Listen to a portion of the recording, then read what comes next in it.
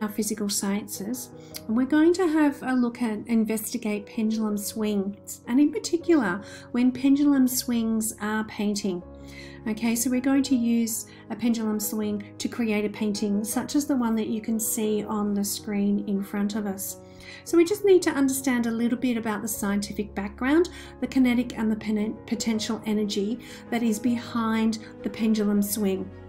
Okay, so we will have a look at force and motion and the laws of gravity as well, and we will understand that some of the ideas behind that will help that with a moving object. So we're looking at visually seeing the effect of gravity on a moving object.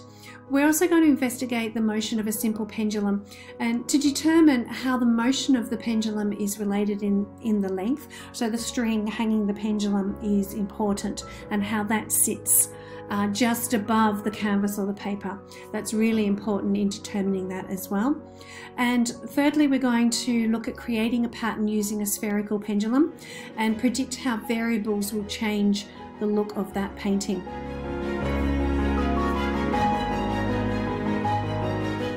So we're going to look at pendulum theory, and it was discovered in 1602 by Galileo, and it describes the regular swinging motion of a pendulum by the action of gravity and the acquired momentum. And you can have a look there. We're looking at the length of the string, the equilibrium as it falls down into the middle and does not move, and the arc of that swing. And the arc of the swing is probably the most important part of our pendulum swing today, that we need to understand what's going on there.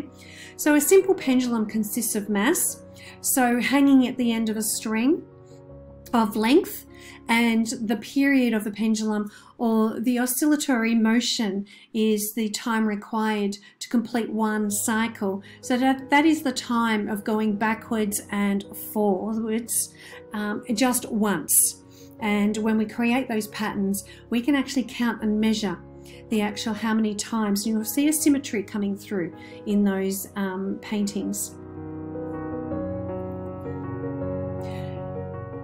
So a pendulum is a fixed object hung from a point so that it can swing freely backward and forth due to the force of gravity. So when we are discussing the concept with children, a great example is to use a swing and just a general childhood swing to get that backwards and forwards motion. The swing moves backwards and forwards, and it's demonstrating the physics of a pendulum.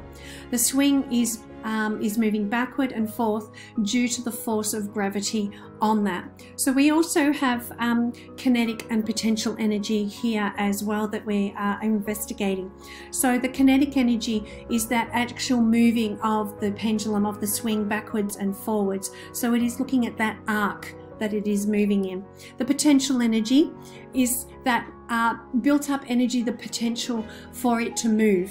So you can almost say that the paint inside the cup or the bottle is almost that potential energy. It's waiting to come out. It's waiting to move. So it has that potential for that movement to happen.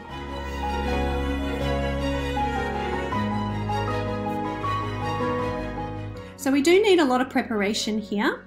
And as you can see in my setup here at home in my foyer, you can see that you need a lot of protection on the floor, in a sense too, because it can get very messy, and generally you might want to go a little bit bigger than what I've done. You also need the frame, the A-frame sitting there, and we'll go up and a zoom in on a little bit closer on the top of the A-frame so you can see where that hook is. Okay, so you can see where the pendulum is in the setup. You'll need a large piece of paper, so you can see there I've got some cartridge paper. It's half the size of easel paper there, and I've just stuck it together on the back so that I can see the pendulum moving forward. Now this is only my test paper, so I'm testing the parameters of this pendulum swing because I don't want it to go any further outside of those legs because my paper does not fit outside of those legs. So I'm working within those constraints, and that is the criteria that I have set for this task as well, because it sits on the frame that has already been made that sets up that pendulum swing. So let's keep going forward and have a look at a close-up of the pendulum swing. All right, here. So you can actually see how the pendulum swing is set. And what I've done is we've welded 4 pieces of the metal bar together. It's a hollow bar. And that hollow bar fitted nicely with the sticks of wood that we already had at home. And you can see I've got a hook coming through in the middle there. Okay, so I've made that tripod. You can make a tripod in any way that you like. You can string some string and a hook across 2 chairs, the backs of 2 chairs with paper underneath. But this is just so that it's a bit more movable for me and a bit more transportable in what I'm doing. I needed to transport from one site to another and multiple setups with this as well. So you can see that because I can pull those pieces of wood apart, I've actually had to just stabilize it by using some masking tape while I'm using that string. Otherwise they basically kick out from you and the whole thing falls apart as well. So you just need to stabilize it while you're moving it. There's not a great deal of mass, not a great deal of weight on this as well, so it doesn't need to be that heavy. Okay, so with your bottle, so you could see in the other picture that it was a drink bottle, plastic Coke bottle there. It could be any soft drink bottle that you like. A small one is adequate enough. You don't need a large 2-litre bottle. But you can see that the lid is important. And that size of that hole that has been drilled into that lid is about 3 mil. It's a 3 to 5 mil drill bit. So you don't need a large hole. The larger the hole, the more paint that will come out and it'll end up just pooling into a pool of paint, and you won't actually have the nice fine lines that you get with the pendulum. Okay, and it's really important that you get the viscosity of the paint and the runniness of that paint really to the point where it's just flowing out nicely. You don't want it to flow too fast, you don't want it too runny, it'll just pool.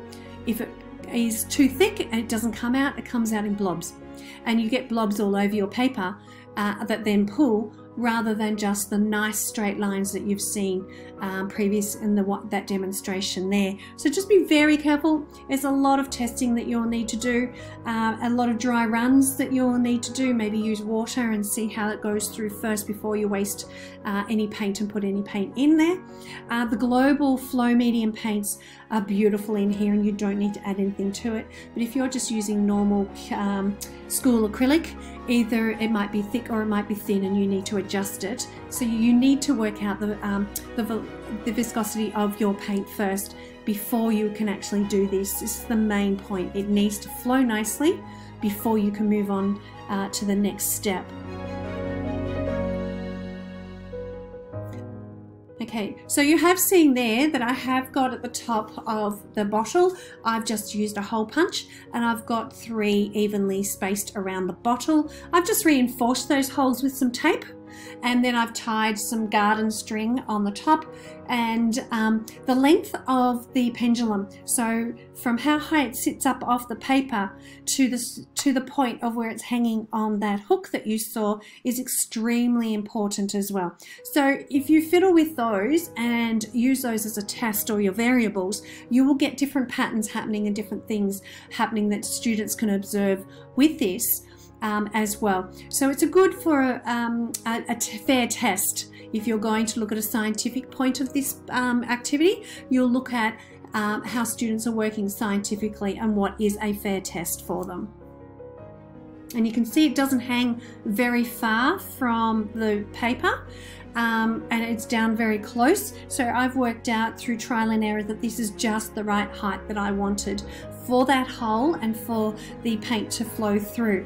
It's always good for you to have a bit of tape over the top of the hole, but once it gets wet it does get messy and you won't be able to put more masking tape back on, it just won't stick. So having a plate underneath is really great, so you can catch those drips and you can bring it up a little bit higher so you can start working with that and put your finger under the hole. Or as you can see in one of the pictures, the videos that you're going to see, you can actually see me, I actually grab a hold of the bottle and put my finger underneath to stop any more paint running through. I then put the paper plate underneath and then sit it in a cup so it can drip into the cup, and then you can pour what's in the cup either back into the bottle to have another go, or you can store that paint in a glass jar, a recycled glass jar, for next time you're going to do this, and you will know that that's the right runniness of that paint. Just be careful, weather can also help with that too, or impede that. If it's really hot, stinky 40-degree day, you're going to find the paint's going to be runny. So just be careful of temperature with your paints as well, and depending on what paints you use. Right, so we're ready to go there and ready to do a test run, and this is our first test run. So you can see I've got blobs coming through in some of those. I added very little water to this paint because it was a runny paint already, and you can see that on my scrap paper there. But you can see where the lines of the paint start to pull as they start to go over that pattern itself, and they're starting to become runny. So this time round, I was actually really happy with what I'd done. First go, I got the flow of the paint happening with the pink paint. I then transferred it and just used white paint, knowing I had already pre-primed a black canvas that I wanted to do this paint on for displays, and I can bring it into my classroom and show my students quite easily, this is what we're going to do. It's more durable, and it just lasts that little bit longer for the next time you're going to be doing this, or the next year that you're going to be doing this, teaching this multiple times to multiple year levels. If you're in a STEM situation or a science specialist, that's fantastic. And in my case, I'm actually doing this as a visual arts specialist, but I'm bringing science into the art room as well. So I'm using the STEM ideas here for science, technology, engineering in the design of the pendulum, and also art, visual art. So it's a STEAM activity by including the visual art in that as well.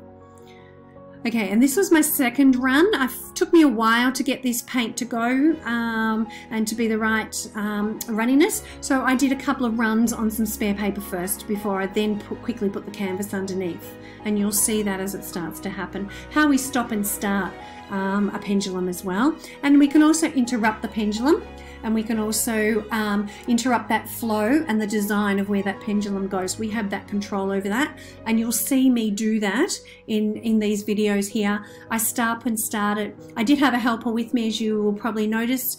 There's a few men's hands in there. My husband was helping me just with the stop and start, just so that we could get this in and get it done a little bit easier and a little bit quicker. But you can do this by yourself, or you can have a couple of helpers, student helpers there with you, helping you. But be prepared for the messiness.